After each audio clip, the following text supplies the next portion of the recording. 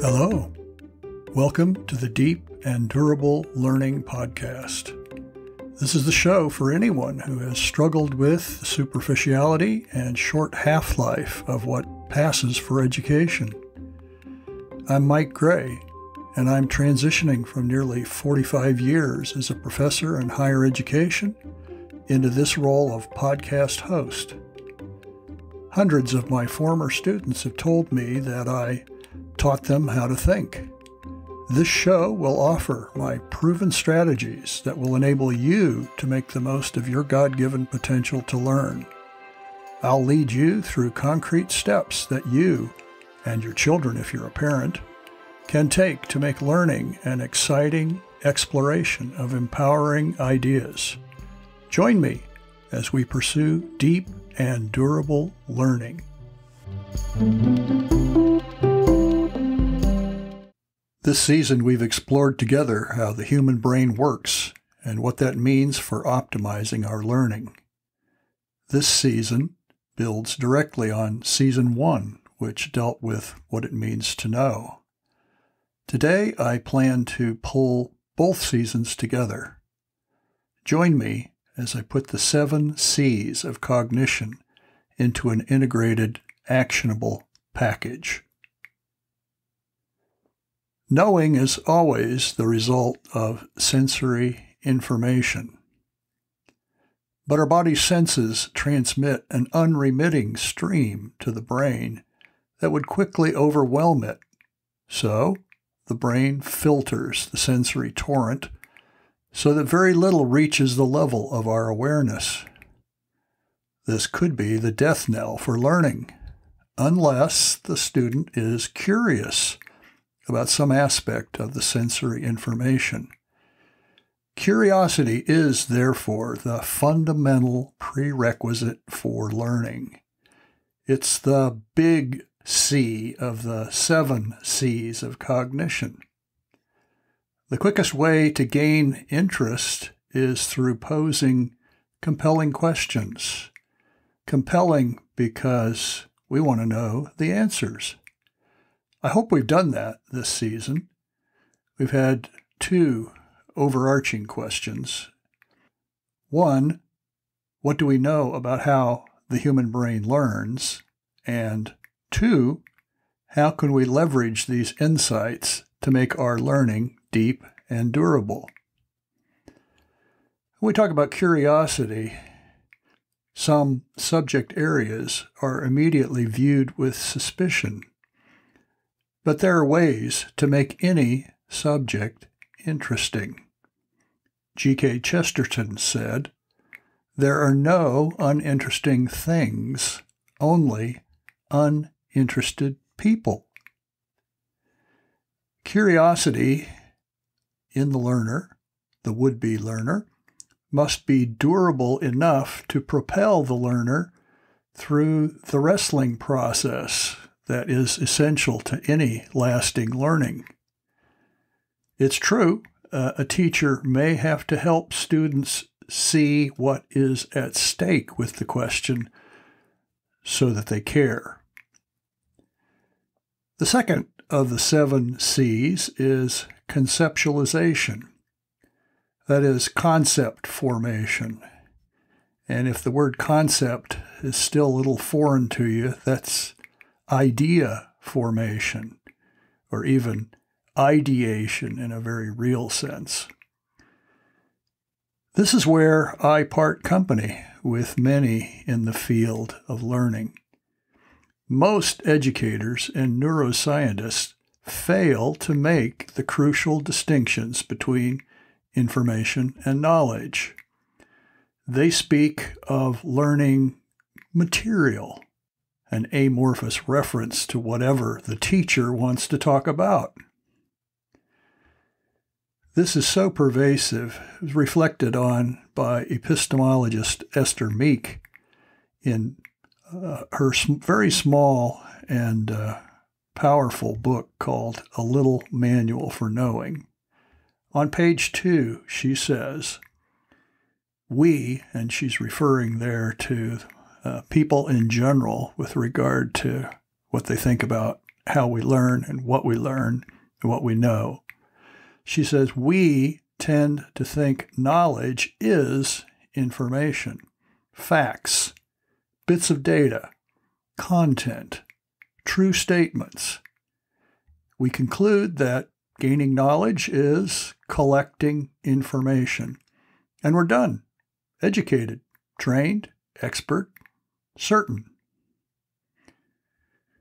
That's a pithy summary of what the educational establishment represents under the umbrella of learning material.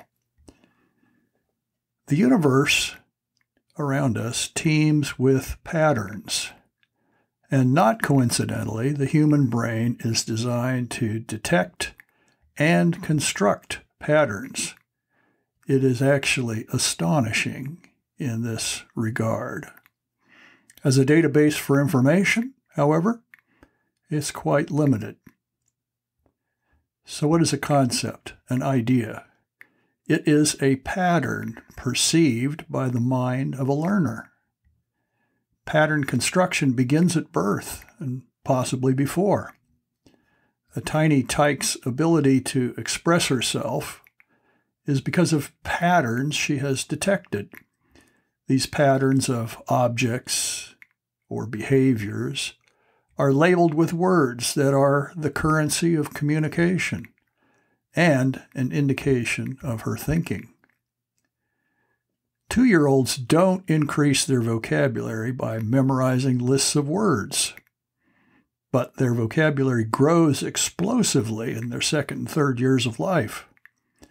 They learn vocabulary by experiencing situations they enter because of their curiosity and in which they detect a pattern. That is, concept creation is the normal result of giving range to your curiosity. You are probably going to see some patterns and in the process create or refine some concepts.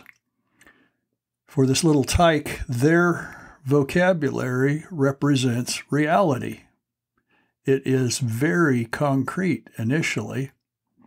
Abstraction comes later, but by this same process of pattern detection and creation. There really is no other way to learn. Cognitive scientists universally acknowledge the process of concept formation through the encoding of patterns, but many articulate an epistemology that creates an alternative back channel.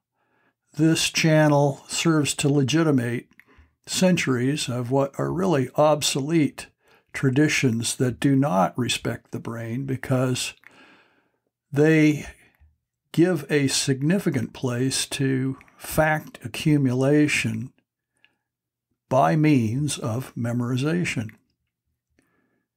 2 psychologists, Henry Rediger and Mark McDaniel, in their 2014 book, Make It Stick, make exactly this mistake. On page 18, they say, quoting, "Memorizing facts is like stocking a construction site with the supplies to put up a house." They call this fact collecting knowledge, and they conclude their analogy with this. Mastery of house building requires both the possession of ready knowledge and the conceptual understanding of how to use it. To which I say, memorizing facts does not create knowledge. In the first season of this podcast, in episodes 3 and 4, we dealt at length with what it means to know. The definition of knowledge, which is held for 2 millennia, is knowledge is justifiable belief. Fact collecting by memorization includes no justification. If they are true, the facts can be justified. The individuals whose conclusions the facts reflect did wrestle with ideas and could justify the facts. passive collection of facts by memorization fails to reckon with the conceptual process that produced the facts. Passive fact collection is not knowledge, and it is not durable because the brain isn't well suited to collecting facts over the long haul. So where does this leave us? I just summarize it this way. Never memorize anything that you could remember because you understand it. I don't downplay the role of facts in learning. Knowledge construction is accountable to facts. But when presented with a fact, back up and extract the concepts from the fact. Do you see the patterns? Do you understand how the concepts logically relate to create the conclusion embodied in the fact? Well, what's left to memorize? Not a great deal. Basically, things that are arbitrary without an underlying logic. The shapes of letters in the English alphabet, for instance. Why is an A shaped that way? The phonemes. Why is there a long A and a short A sound? The arbitrary nature of these things is actually what slows children down in becoming readers. Contrary to their acquisition of verbal language as verbalizers, when they read, children must do brute force memorization of 26 letters and 44 phonemes so that they know how to decode what they are reading. Because they use these 26 letters and 44 phonemes nearly every day of their life after becoming readers, they eventually remember them. But this is exceptional and not normative. The chemical symbols Na for sodium, Au for gold, etc. are likewise arbitrary and must be memorized. However, the periodic table, in contrast, is all about patterns within the elements and is intensely logical and pattern-ridden, hence the term periodic, which shows these patterns. Multiplication tables are often memorized, but a better way to master them is to leverage our strong native ability to see patterns. While we're on patterns, let me point out the third C, which is connectivity. Concepts need to become intricately linked to a multitude of other concepts to develop the necessary cognitive nuance. This web of concepts is not just associational, however. If two concepts are linked, learners need to understand the nature of their relationship. The two big types of relationship are hierarchical and causative. In hierarchy, there are concepts that are broader and more extensible, that subsume concepts beneath them. Let's take a concrete example. So let me state a fact. If you are doing serious hiking in a mountainous area, you need a topographical map. Well, let's talk about hierarchy. This is, in fact, one kind of map. So what's a map? A map is a diagrammatic representation of a physical location. That's the concept of a map. A map is a diagrammatic representation of a physical location. Under this, there are two general categories of maps: reference maps and thematic maps. A topographical map is a type of reference map, as are physical maps, road maps, zip code maps, time zone maps, etc. I think you're sensing the hierarchy of bigger ideas that subsume more specific ones. Inquiring minds usually want to know more than hierarchy. Perhaps you're asking, why do I need a topographical map if I already have a road map of an area where I intend to hike? This is really asking a cause-effect question. Road maps help you get to the area where you will hike. Topographical maps tell you about the terrain and help you plan your hike with the terrain in mind. Road maps seldom point out rough terrain with steep inclines because roads are engineered to navigate such challenges.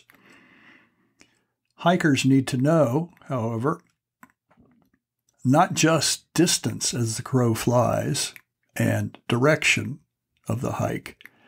They need to reckon with altitude and changes in elevation, as well as geographical features like cliffs and rivers that will challenge them physically and possibly eliminate the possibility of certain kinds of hikes.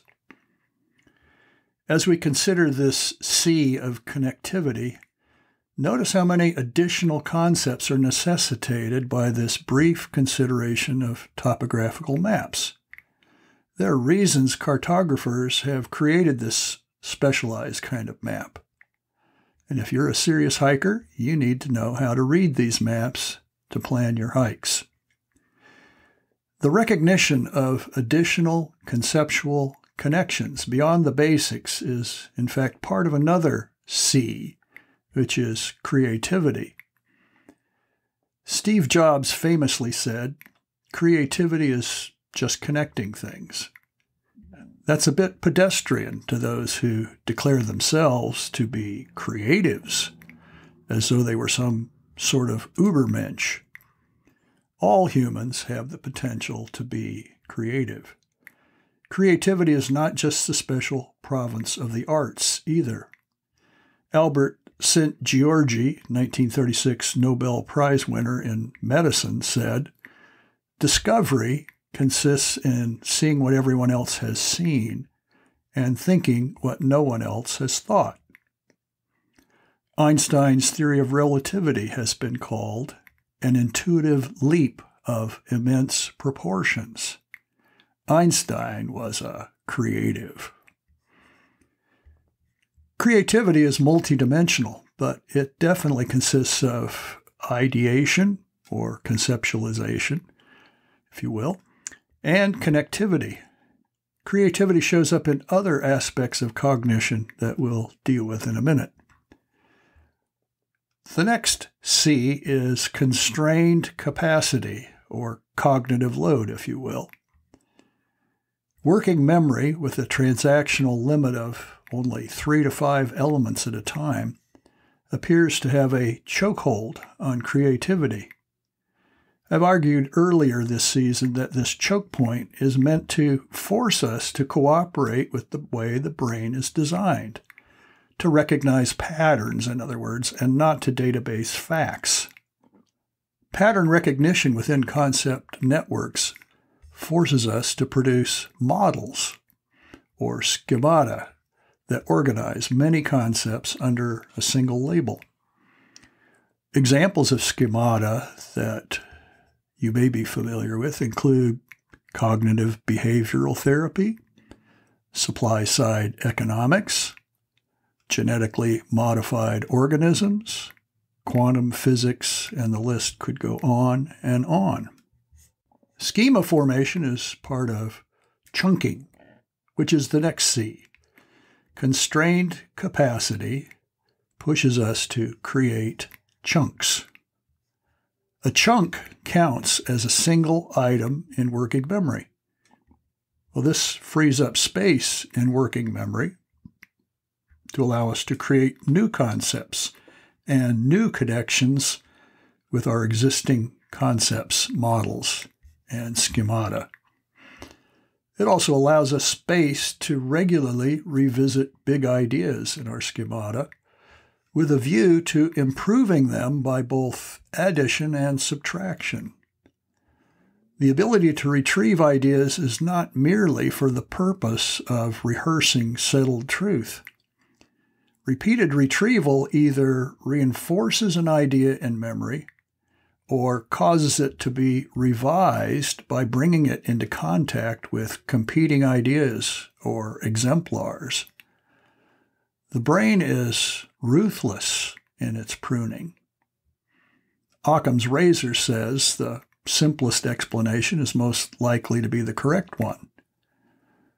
The brain's design agrees because the brain is always simplifying in a quest for the gist. What is the core idea that we are to act on? And this will not be an unexamined fact that we memorized. Remember that the primary purpose of long-term memory is not to warehouse snapshots from the past. Memory is where we fashion a conceptual framework that we use in intelligent decision-making. How will we tackle the problems that we face? What do we really believe is true? Our conceptual framework should be populated mostly with ideas that have been reinforced over time as we retrieve them and use them. This is why it's so important not to become sclerotic and to refuse to test what we believe. Truth survives testing. Truth proves its utility over and over again. The brain blows out the chaff of our experience every night in a process called consolidation, which is another of the 7 C's.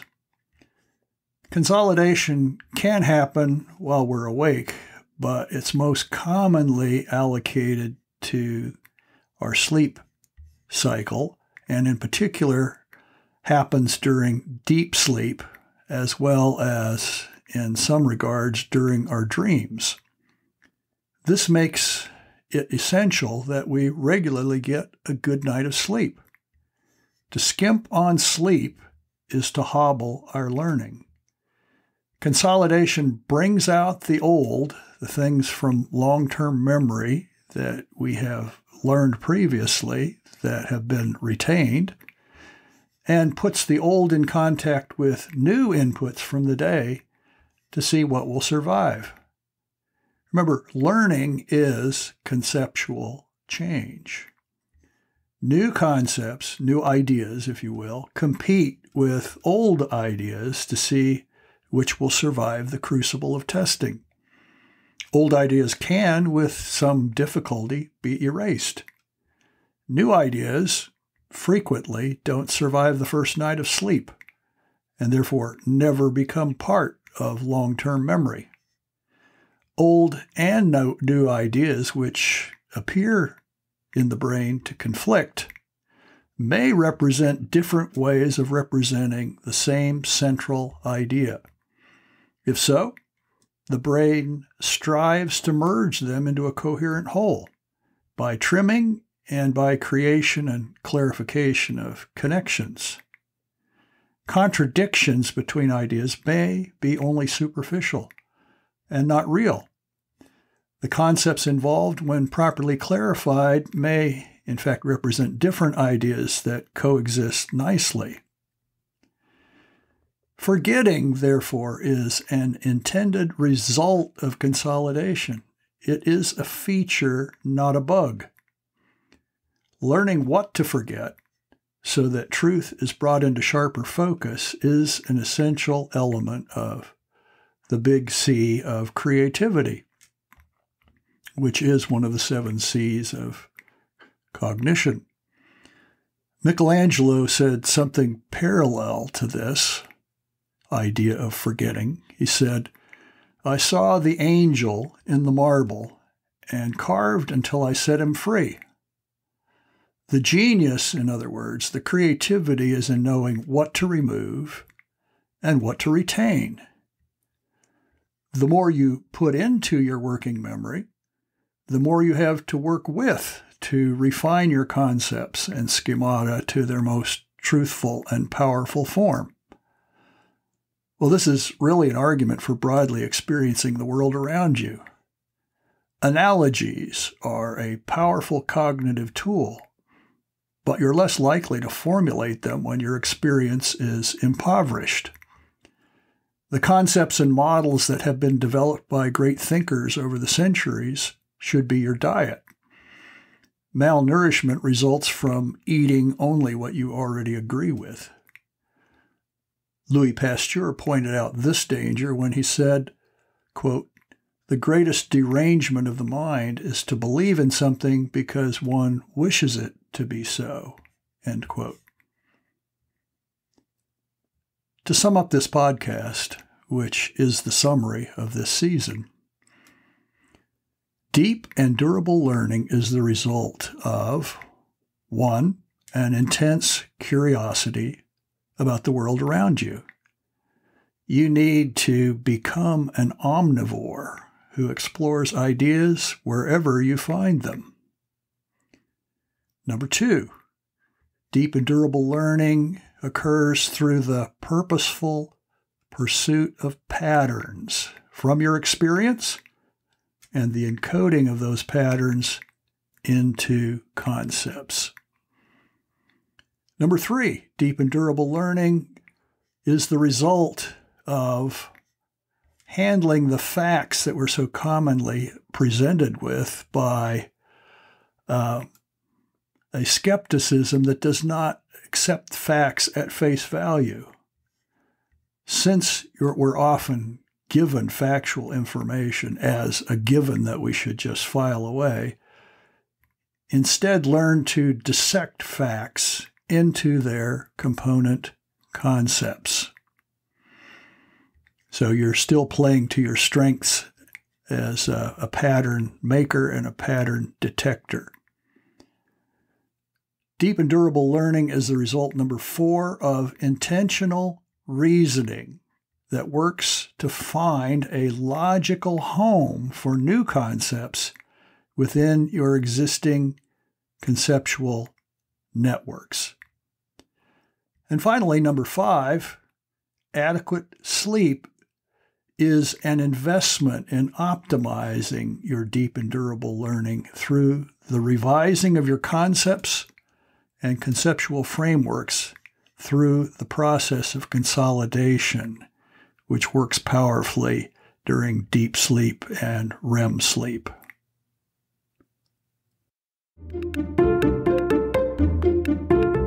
Well, that's 5 items and the limit of working memory. Seriously, additional resources can be found in the accompanying blog post at deepanddurable.com. I would love to hear your reactions to the ideas we've developed this season. Let me know what was helpful and what you want clarified or need to know more about.